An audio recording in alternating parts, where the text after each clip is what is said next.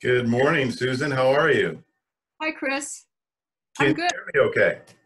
Yes, fine. Great. Your audio is terrific too. Well, it's good to see you again. Thank you very much for joining me this morning. I'm really looking forward to this.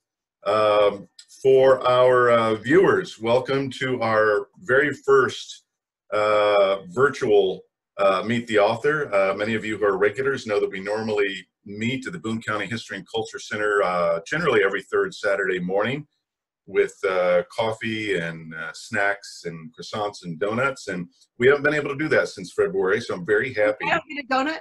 No, you don't get a donut, sorry. You had to bring your own. But do you have coffee? Because I brought my coffee. I do. Good, good. All right, we're off to a good start. Well, folks who are watching, again, welcome. We're really pleased to be able to present this. I want to thank the people that make it possible. Our sponsor throughout the years, Simmons Bank. Thank you very much, everybody at Simmons in Columbia, Missouri.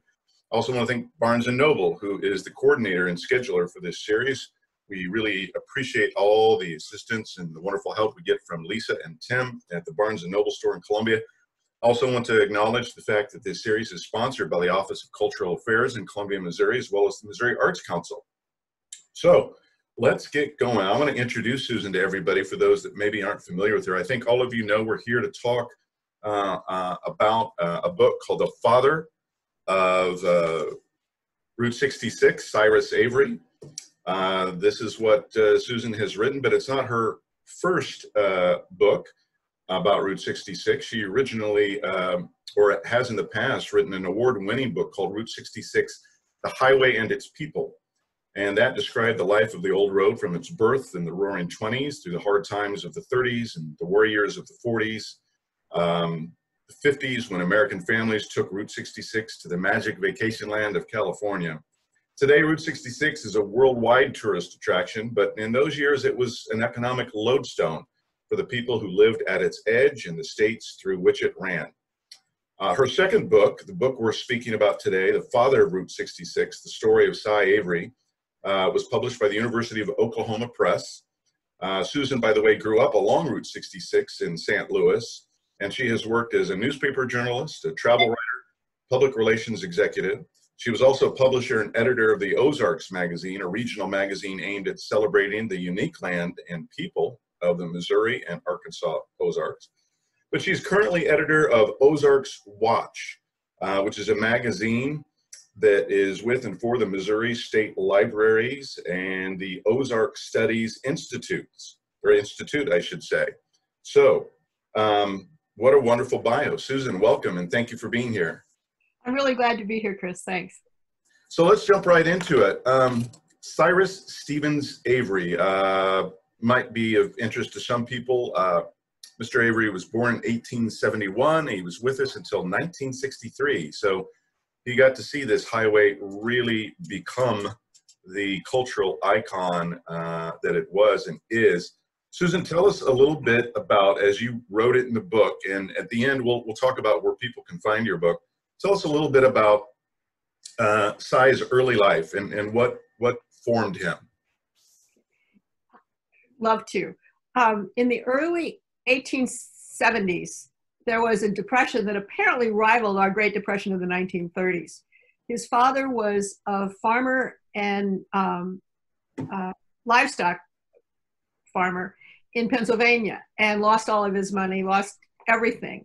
And his father decided that the future lay in moving west. And at that time, there was a big push for people to come to Indian Territory or to come to what's now Oklahoma. And he and Cy loaded up most of the family's possessions and took a covered wagon from Pennsylvania across the eastern part of the United States, across the Mississippi to St. Louis, and then down to the far southwest corner of Missouri and across 30 miles into Indian Territory, where they began farming. And the mother and sister came a couple years later, but Cy basically grew up in Indian Territory, and they would go back the 30 miles once every month to get the mail and to get supplies. And if you think about it, he was 13 when they came across the country. with either oxen or mules or something pulling the wagon. Wagons got stuck in the mud on those roads, and he was probably called out, not by his dad, but by a lot of other people to come and help get the wagons out of the mud, you know, so that we can keep on moving west. And then once he got to Indian Territory, it was probably the same way. He went to college in Missouri, but he came back to Oklahoma and first settled in Veneta, which is not too far from Missouri and is now a Route 66 town.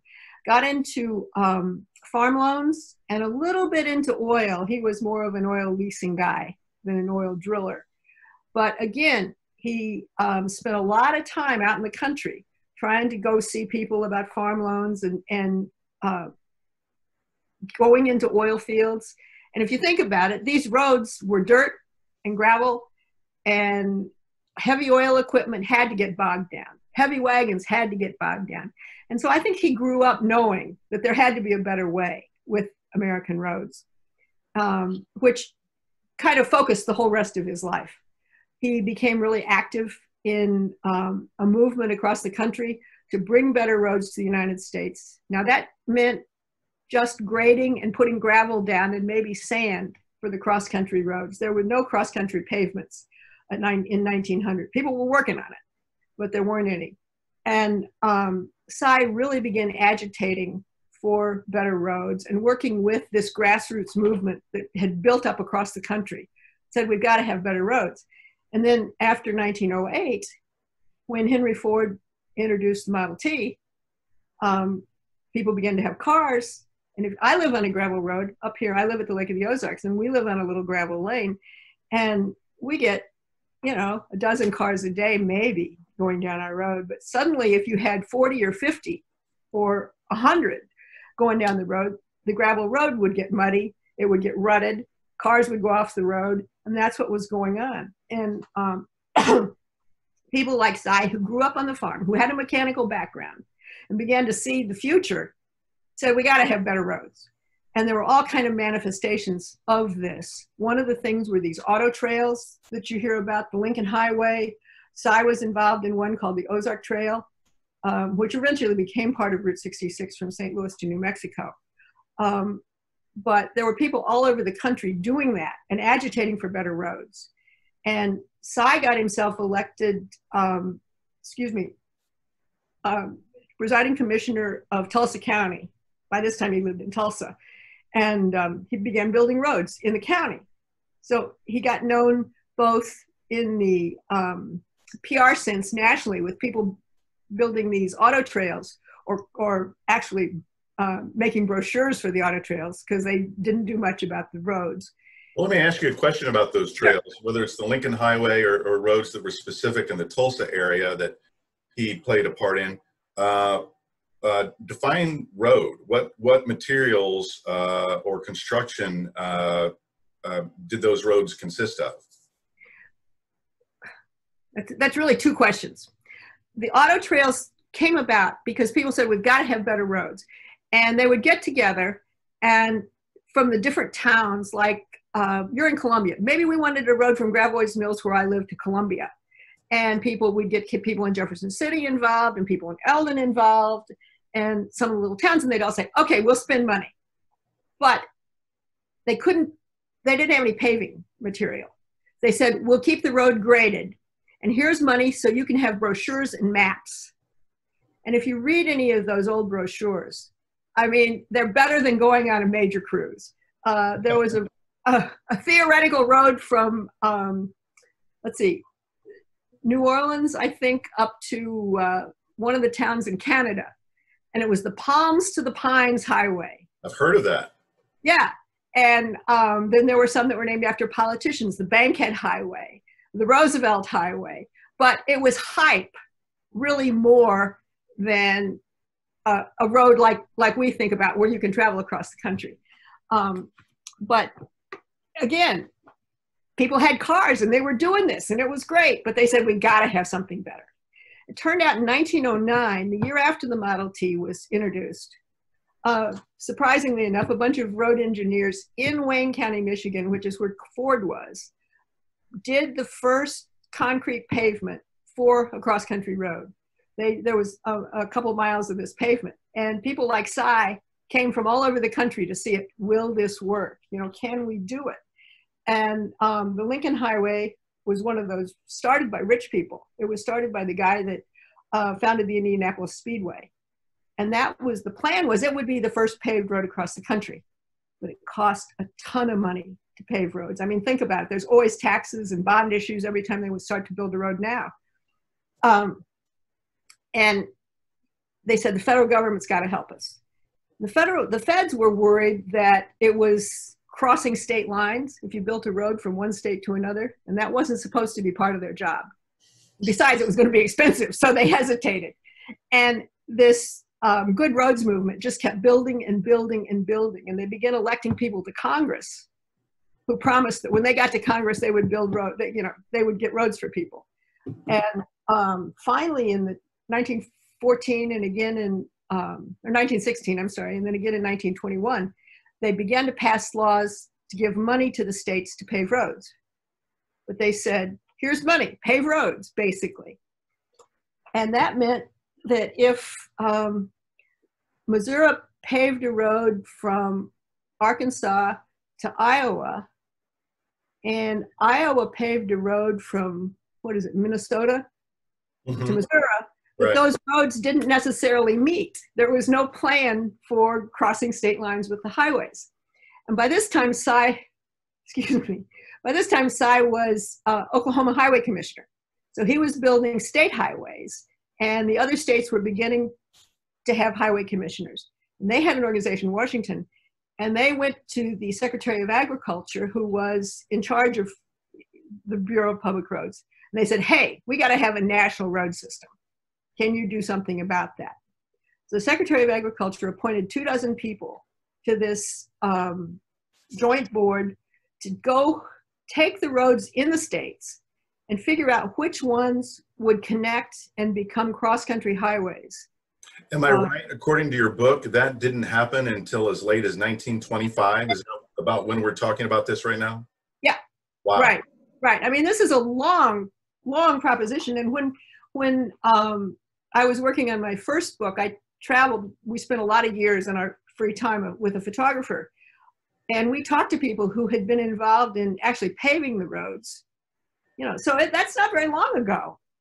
No, it's not. It's just interesting to me that Ford and Dodge and other automobiles had been around for 20 years already by the time DC and the Department of Agriculture is producing this joint board of interstate highways. It's hard to believe it took that long for that thought to start actually germinating. For Congress to do something? Well, you got a point there. You got a point there. Actually, in the cities, it wasn't that bad. It was bad. But I mean, if you think even back to, if you've ever been to Europe and all the rock roads and the brick roads, and they did that in the cities. But the idea of a cross-country highway was a whole different deal. Right. Anyway, Cy was appointed to this board, and another guy that was appointed to the board was a guy named Pipemeyer, who was from Missouri. He was a state highway engineer. And another guy was Frank Sheets, who was a state highway engineer for Illinois. So if you know the Route 66 map, right, that's a pretty important part of the highway.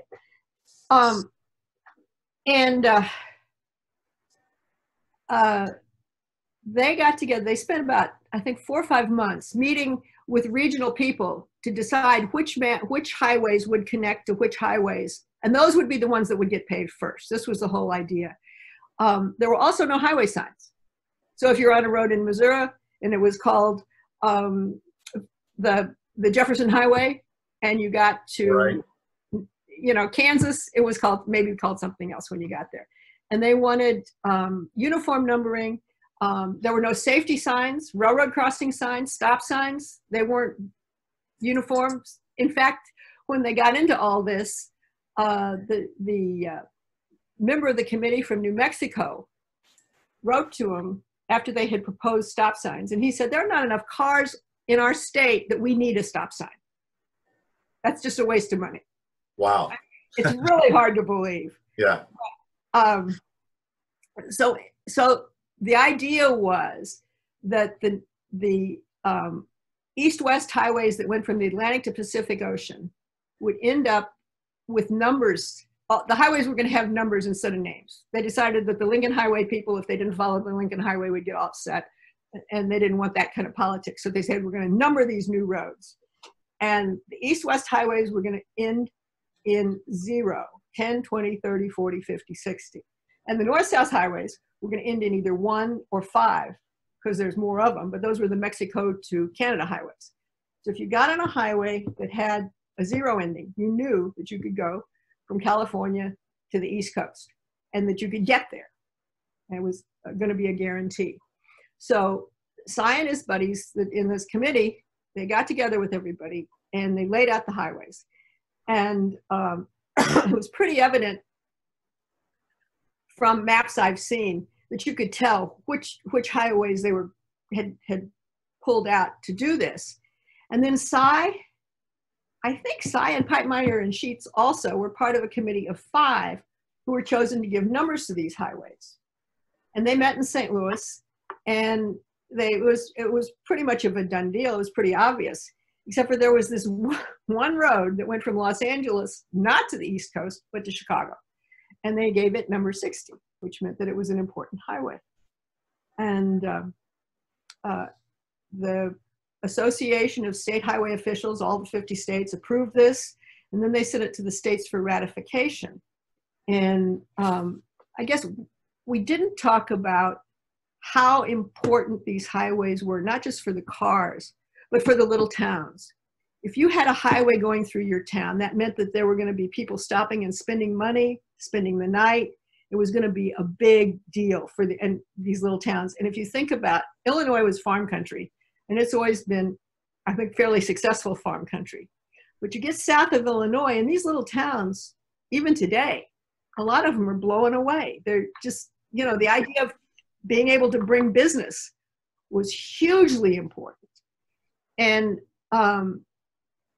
so it was real important when the states looked at these maps. They wanted to see if they were going to be on one of the major highways, if the road that went through their town had been chosen.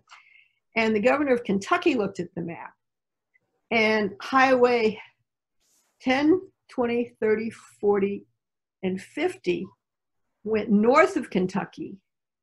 70, 80, and 90 went south of Kentucky. And 60, there was a road that went through Kentucky to the East Coast, but it was numbered 62. And the road that was numbered 60 went to Chicago. And the governor of Kentucky had a fit. Governor Fields was his name. And he said, Kentucky has been insulted. We are an old state, you know, we are an important state in the history of this country, and they've left us off the map for all practical purposes. Besides, he said that number 60 highway goes to Chicago, so the mob must be involved. Oh, gosh. And so he stormed to Washington to his senators and representatives and said, you've got to get the number of this highway changed so that the number that's going through Kentucky is 60. And the highway people said, we'll see what we can do. And they contacted Avery. And who can blame him, actually? Oh. I mean, that would mean everything. I mean, in today's terms, it would almost as if this is a poor analogy, but if you can imagine in the early 1990s, when the major streams and arteries of internet service were being provided across the country. Can you imagine the state being left out and finding out? Oh my gosh, yes. You know, because that's how important the highways were in the 1920s and 30s. Exactly. And because you can have all the cars you want, but if they can't go anyplace, right, it doesn't do much for you. So the Bureau of Public Roads people went to Avery and said, look, you know, the governor of Kentucky, he's got kind of a point. Let's change your road. We'll change it at St. Louis. It can stay 60 to St. Louis, and then it can be 60 north. And you can have, and the governor of Kentucky can have 60. And Avery said, no way in hell. Now, why was he against that? Why couldn't he just compromise and take 60 north as opposed to 60 all the way, 60 without a direction? I don't think he was a compromising sort of a guy. I'm not, you know, I've seen some letters, but I don't really know. But so he went to Washington and he said, look, the people in our part of the world trade, we go to Chicago. We don't go to the East Coast. So this is the road that's the most important. Right. Never mind what they'd agreed to before the numbering. And this fight, and then he went to talk to his congressmen and senators, and they of course said, we think it should be 60 to Chicago. And Governor of Kentucky and his people said, we think it should be 60 to the East Coast. And they got the senators from West Virginia involved. And as this fight began to brew, Avery had road signs made, and I think there's some out there, although I've never seen one, that said US 60, Oklahoma. Pipemeyer in Missouri printed maps that had Highway 60 going to Chicago. And it just got, as you can imagine, more people in Congress were getting involved. They got more stirred up. And finally, after about 6 months, one of the people from the Bureau of Public Roads wrote to Avery, and they said, look, Cy, we really think that you're going to have to do something, because if you don't, we're never going to have a national highway system. This is going to they're going to get more people involved in Congress, and it's just going to come to a stop. And, please see what you can do. So Cy sat on it for about a month. And then he called Pipemeyer in Missouri, and he went to Springfield, and they got together on the end of April, and they talked about it. And I guess Cy finally owned up to the fact that the governor of Kentucky had a little more clout than he did.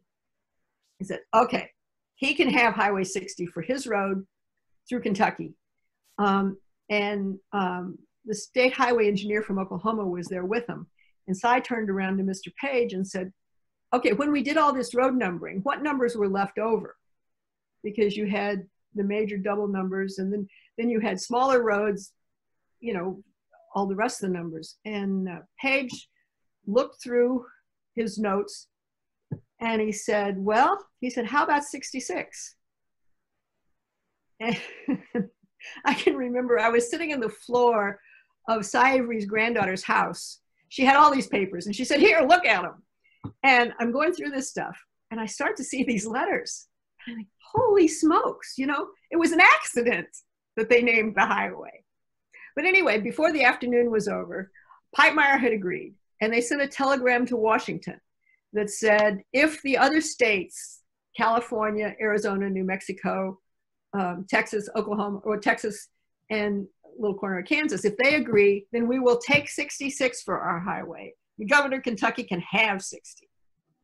And it took another 3 months, I think, to get all the states' approval.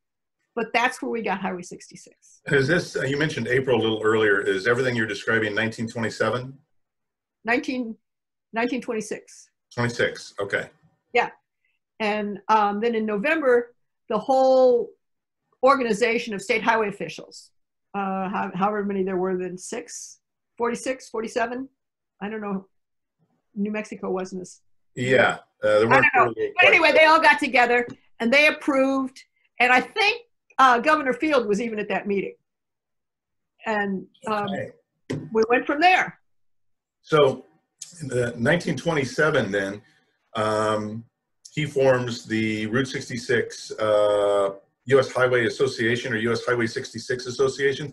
Tell us what the purpose of that was and what got accomplished in the next 15 years leading up to World War II.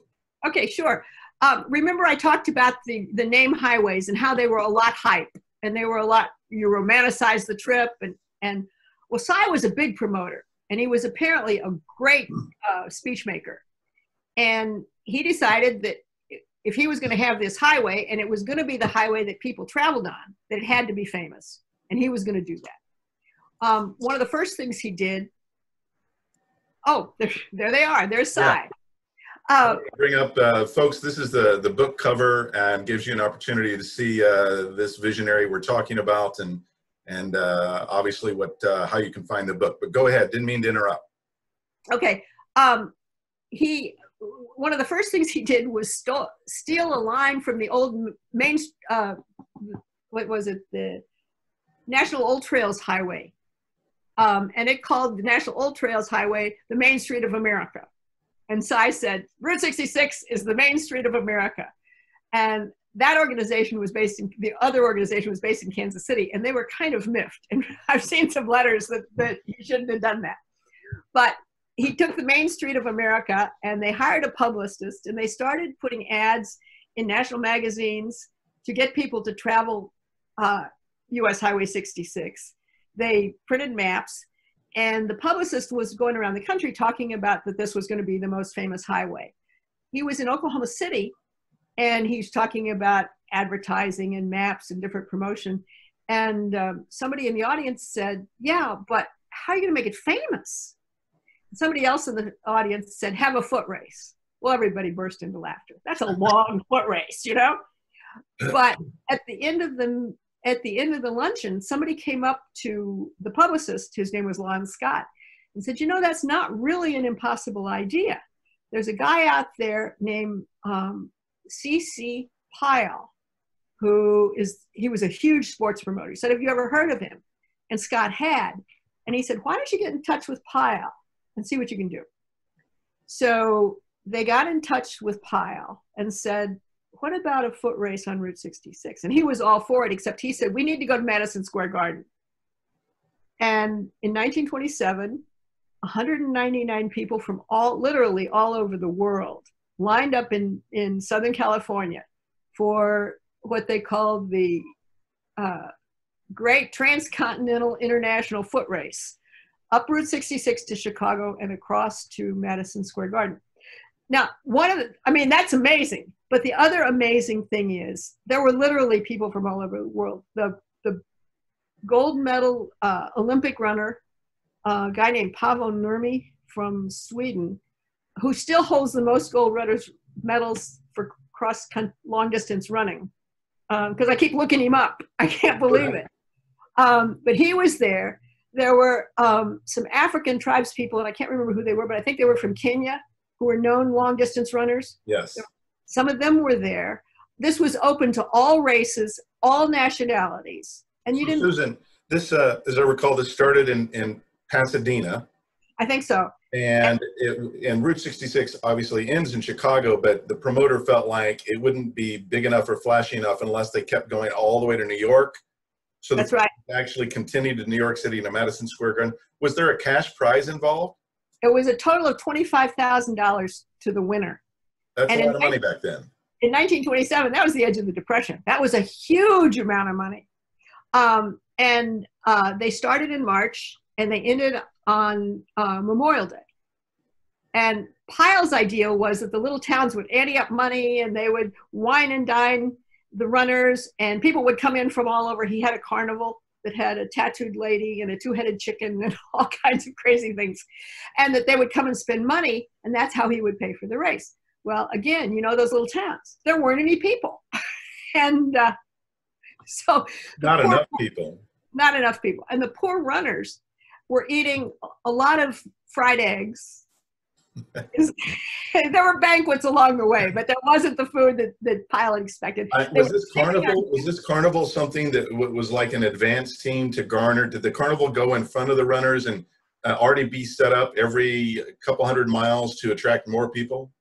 It was every night when the runners stopped. They would run for a day. There was a starting time. Yeah. And the carnival would stop where the runners stopped. Okay. But today, I mean, Route 66 today is not populated by a lot of big cities. No. Many more small towns. I mean, you know, you've got Joplin, and there's Albuquerque, which might be one of the largest cities along its route. But back then, I can imagine in the 1920s, Route 66 wasn't going through anything that was very large. No, but it was really important. I told you, my first book was a labor of love over many years, but it was published 35 years ago. I hate to say that. And we talked to people, I said, who'd been around Route 66. And in some of those small towns, we asked about this race. The sports writers loved it. I mean, it was written up all over the world regularly. And that really was the first that a lot of people in Europe and Asia, you know, heard about Route 66. But we met people who would say, see that road over there? See that culvert? I sat right on the edge of that culvert and watched the runners go by. Wow. I mean, it was incredible. And this was one of the most important things that ever happened in these towns. I bet. So, you know, there weren't very many people, but boy, was it important to the people who were there. Take us a little farther ahead. What is Cy doing what is Cy doing in the 1930s? What's happening to Route 66 during its first 10 or 15 years? Okay, well, the idea, publicity to get people to drive the road, but also it had to be paved. And so Cy and some of the other people behind the organization, John Woodruff, a guy in Springfield who was kind of Cy's partner in crime on the Route 66 Association, they were helping counties and towns sponsor bond issues to get the road paved. In Missouri, it was paved through the state in, I think, early 1930s, and they had a huge celebration in Rolla. Cy gave a speech, the governor was there, all kinds of dignitaries from up and down the road. So, Susan, for people that might be wondering, in those first 5 or 6 years before it's paved, I think some people might not imagine that it wasn't paved from the start. Well, what was the road made of? Oh, it was dirt. Just dirt.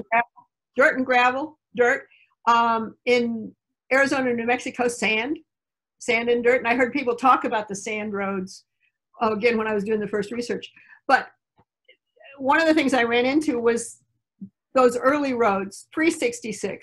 They said it was one of the best things that ever happened to the mule industry in Missouri, because the roads were so terrible with the mud and the ruts that cars would get kicked off the road. And farmers had to have extra mules in their barn to be able to come and haul the cars back onto the road so they could keep going. So getting the road paved was really important. And it was about 1938 before it was paved from Chicago all the way through to Los Angeles. Wow. Okay. And, yeah. And then the 30s, I mean, that was the Depression, and so many people left parts of Missouri and Oklahoma and Arkansas and went west. And you had the WPA programs where you had the photographers that took those heartrending pictures of people on Route 66, and people like John Steinbeck, who wrote The Grapes of Wrath, which kind of became the iconic Bible about the story of people traveling Route 66. Then in the 40s, with World War II, there were bases all up and down the highway. And there were even German prisoner of war camps in Texas and Oklahoma. I know in Texas, I think in Oklahoma. And the guys were traveling to, you know, the Navy bases in the Pacific and back and forth, and there were armaments. People were building airplanes in the Middle West and sending them out to wherever. And a lot of women went west to work in the armaments factories because the guys were all gone.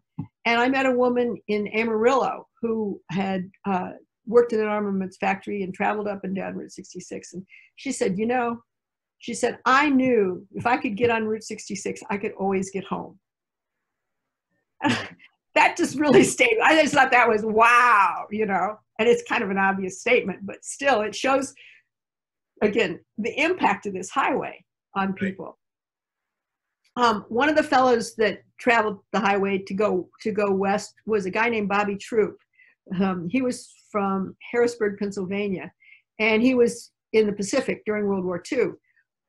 He came home and he told his wife that he wanted to be a songwriter, and if he was going to be a songwriter, he needed to be in Los Angeles. So they packed up and headed back to Los Angeles. And his wife, they went to Chicago, and then they headed down Route 66. And she said, you know, if you're going to be a songwriter, you ought to write a song about this trip. How about get your kicks on Route 66? And so Bobby got to Los Angeles, finished the song. He found a guy named Nat King Cole who recorded it. And of course, the rest is history. Was Nat King Cole the first to record it? Uh-huh. You know, I don't think a lot of people know that. We think of him with the song, of course.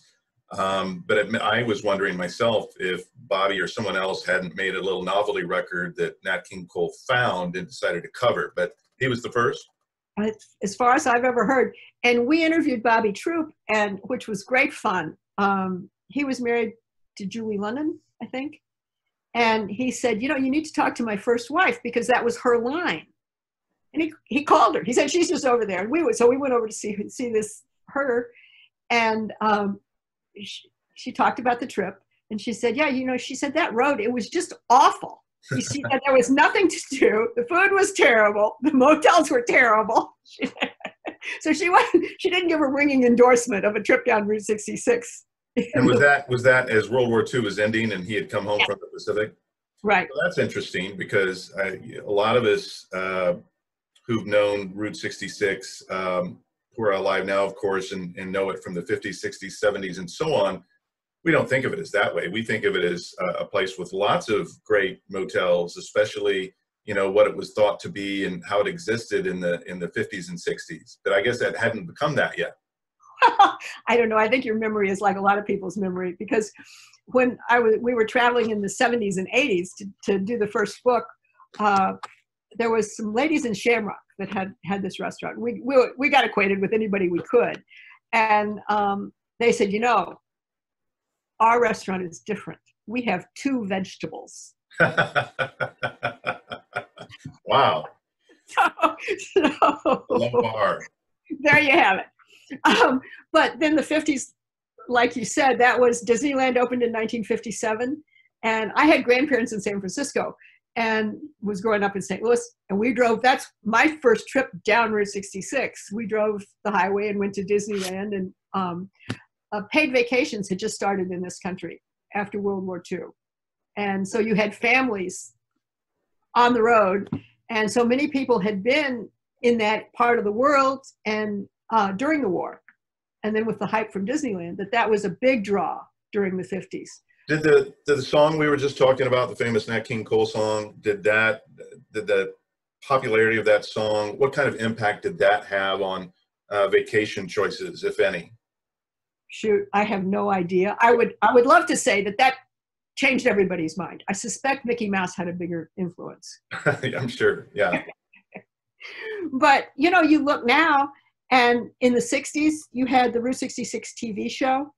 And in the, was it the 90s or the 2000s, the movie Cars? Mm-hmm. I loved, because it shows all these places on Route 66 in that little town.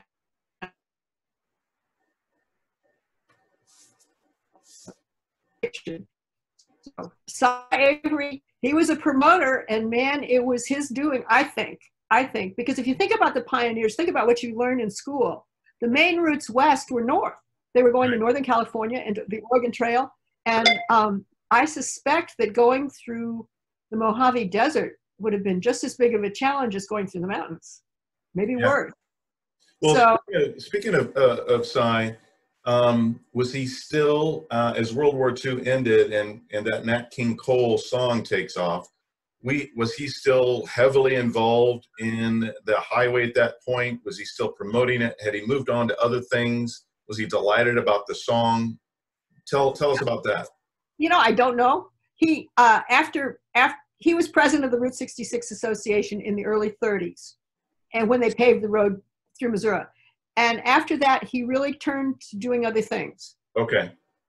He was involved in real estate nearly all of his life. And he had a farm of his own. He made talks, but it was fun. He made talks on grasses. If you were a farmer and raised livestock, the kind of grasses that you had were so important to the success of the livestock. And he would always talk about roads. He would throw it in.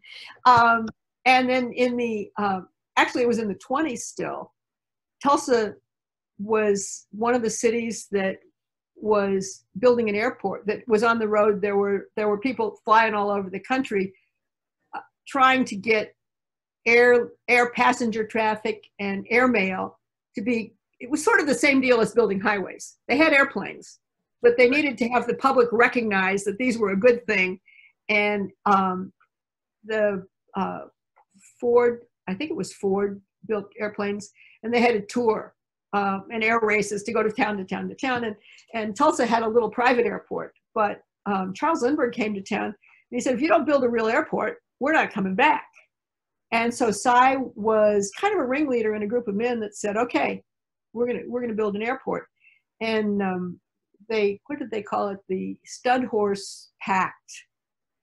And I guess if you breed horses, you pay the stud fees based on when the colts were born, and then you sold the young ones. And so these men all put up a ton of money to build a Tulsa airport on the theory that the money would come back to them through the success of the airport. And there is a plaque, I saw it, but it was down a hall and behind a door that commemorated the people who had built the airport. But when Cy helped introduce it and gave a speech somewhere, he said, Tulsa is going to be a center of air transportation. It's going to be the highways of the air. That's great. So he quit dealing with highways per se, but they never quite left his consciousness. That's neat. Well, tell us, as we start to wrap up, we've got 5, maybe 10 minutes left. Tell us something more about the book, something that readers will find in the book that we haven't had a chance to talk about yet that you want to touch on. Cy lost a lot of money in the 1929 stock market crash. And after that, his life was bits and pieces of doing interesting things, but more just kind of going along. Before that, I talked about the airplanes, but the Tulsa race riot has come to the fore lately. People have talked a lot about that. And because he was involved in real estate, he was very familiar with the Black community in Tulsa.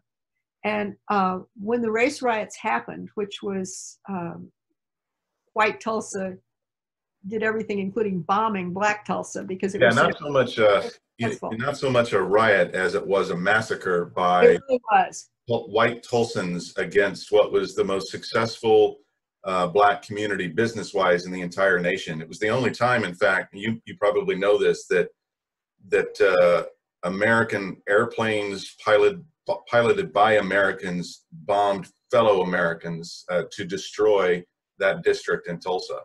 Yeah, and you say it was the most successful Black business district. If you think about Oklahoma, Tulsa was a very rich city. That's where lots and lots of oil, and it was an oil center. And so the Black community was equally successful. There were doctors and lawyers and churches and business districts and schools, lots of schools. But after the Tulsa race riots, Cy was involved with making sure people had food and a place to sleep. And then he was involved in several lawsuits to try to get land back for the people that had owned it, unsuccessfully. So he was defending Black Tulsans, or maybe not defending him, because I don't know he was a lawyer, but he was trying to help Black Tulsans get the land back that had been taken from them during that massacre. Right. And he was a real estate guy, so he was familiar with the land laws and probably had bought and sold a lot of that land. Right.